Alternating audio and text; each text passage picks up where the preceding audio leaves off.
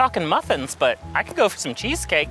If you're into baking, all-purpose is not always the right pick. Here's what to do with different types of flour. I actually didn't know there were so many types of flour. There are a million types. Tapioca flour, whole grain quinoa flour, tiger nut flour. Well, where the heck do you get a tiger nut from? AP flour is a go-to for so many baked goods, but it might be time to try some of the alternatives. The main difference between the different flour varieties is the percent of proteins, which will give you more or less gluten development. All-purpose, of course, is that great go-to for most of your baked goods that'll make fantastic cookies and brownies. This gluten-free flour is good stuff. This stuff is just a one-to-one substitute. Here's another one-to-one all-purpose substitute. I really like that as an option. No thinking, no calculating, no special recipes, just swap it out. I love to make yeast-risen recipes like pizza dough or pretzels, and for that I turn to a bread dough, which is higher in protein and will give you more texture, more structure, and a chewier dough. If you've never used bread flour before, try it out. You might be surprised how different the final product turns out. Cake flour is another great alternative, especially for, of course, cakes and cupcakes. Cake flour has less protein than all-purpose and will give you a lighter texture, more fluffier, tender baked goods. Cakes aside, this is a great go-to for biscuits, muffins, and scones. All right, I do need baking powder, arrowroot. Gonna grab some of this.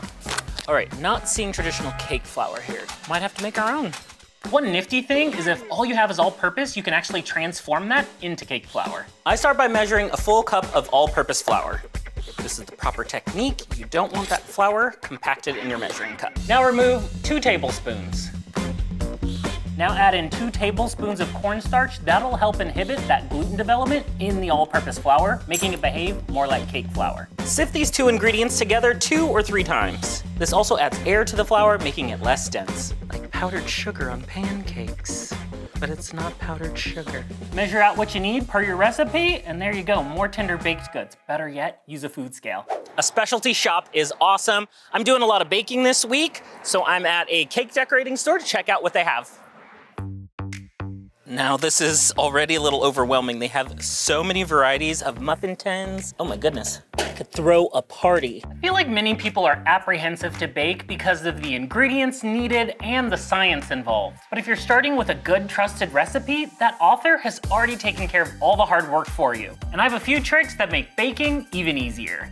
Once you've found a recipe you want to make, read it even a couple times so you're familiar with it before you start reaching for ingredients. And to eliminate those web page distractions, I just pull up the printable version. Baking's always easier if you're organized, so pull out all your ingredients and your utensils first to make sure you have everything you need. Ooh, squeeze bottles. I need a couple of these.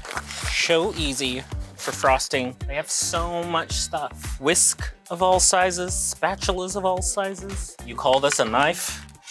Well, this is a knife. I don't have a drawer that could fit this knife. One of the best culinary investments you can make is to get a good food scale. This is gonna save you a ton of effort and can save you on dishes like measuring cups. When I'm looking for recipes, I actually prefer the ones that have the scaled measurements on them. It's a good indicator of the recipe's quality and that it can be made consistently over and over again.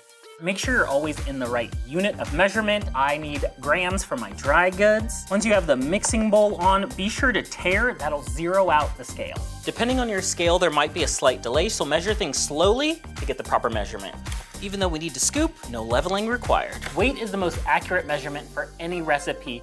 Measuring cups can be compacted and more dense, so you actually have more of the ingredient than you intended. The great thing about the scale is the next ingredient can go right in, just hit tare and measure away. Another clever way to use a food scale is to reverse tare. Whatever ingredient you need, put it on the scale first, then hit tare.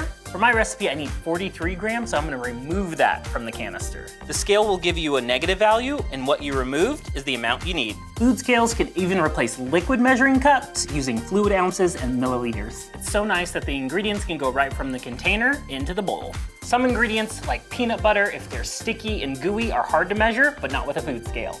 Everything's perfectly measured with just one bowl. A food scale is also great for portioning. You can separate dough and make sure each piece is the same weight. If a recipe doesn't include weighted measurements, you can easily look up conversion tables or use a voice assistant. It's way easier. Alexa, how many grams in 2 cups of flour? 2 cups of flour weighs about 250 grams. Mini bunt. which is kind of like a cupcake, just in a different form. Castle bunt. I mean, it could really go on for days, like the different shapes and textures they have for many things. Look at this one, different shape bunts. Those are fun. Public service announcement. Start buying oddly shaped baking vessels and surprising your friends and family. If you ask me, one of the most underrated kitchen items is a muffin tin. A muffin tin? A muffin tin? While you may not be into making cupcakes all the time, you can use this way more often than you think. Here are the many ways you can muffin tin. A muffin tin? You can find these in so many shapes and sizes, from mini to mega to standard muffins.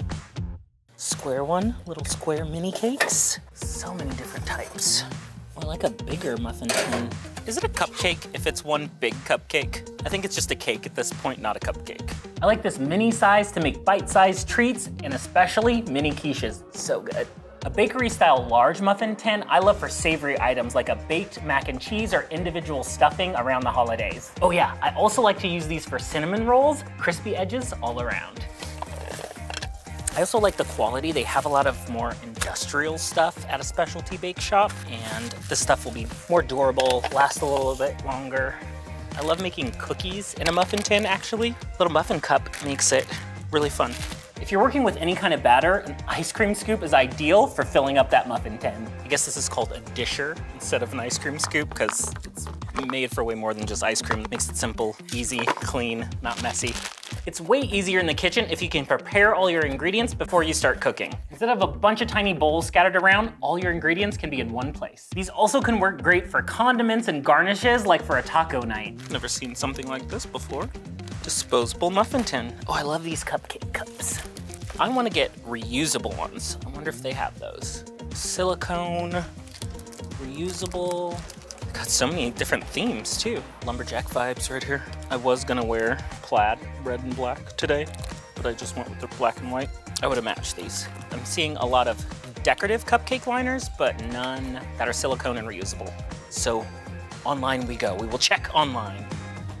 Silicone baking cups are a sustainable alternative to those disposable liners. They're compact, and many of them can actually be used without a muffin tin itself. Just set them on a baking sheet, and you've got a muffin pan right here. Making egg bites, this is one of my favorite ways to meal prep. Okay, hunting down the Wilton baking section. Not seeing baking. I think it's over here. Oh yeah. Oh. Little cupcake box here. That's cute. We could have just come here if we wanted to make this mini cupcakes. 48 mini cupcakes. I'm inviting all of you over to eat up 48 cupcakes. Oh, this is what I wanted. A little cupcake holder. Cupcakes, deviled eggs. It looks like a cupcake and it's made to hold cupcakes. I've never seen this. Oh, God. You break it, you buy it. It's not broken. Tiered carrier for cookies? I've never seen something like this before. This is kind of neat. Carry your cupcakes, your cookies, brownies even. Kind of neat. Oh, those are dry good containers.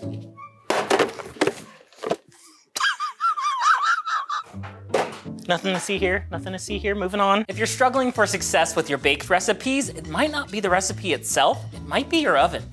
Here's how to troubleshoot your oven for better baking. You might notice for so many recipes that 350 is the golden temperature. 350 is that ideal moderate temperature where all the chemistry can happen without cooking too slow or cooking too fast and burning. And that's what leads to tasty baked goods. And yes, preheating is necessary. Baked goods cook better when they go from a cooler environment directly into that hot environment. Now, some recipes need to start at a high temperature, like these muffins. They start at 425 and then lower the oven to 350 to continue baking through. One common issue with ovens is calibration, and that's where an oven thermometer is so handy. Often you set an oven to a temperature, but that's not actually reflected, so an oven thermometer helps you precisely dial in the correct temperature. You'll also want to pay attention to your oven temperature zones or hot spots. It's ideal to keep things mostly in the center. Too high, the tops may burn. Too low, the bottoms might burn. I've had to bake so many recipes in so many different ovens. Now for the hot part of this dish. Hot oven, watch yourselves.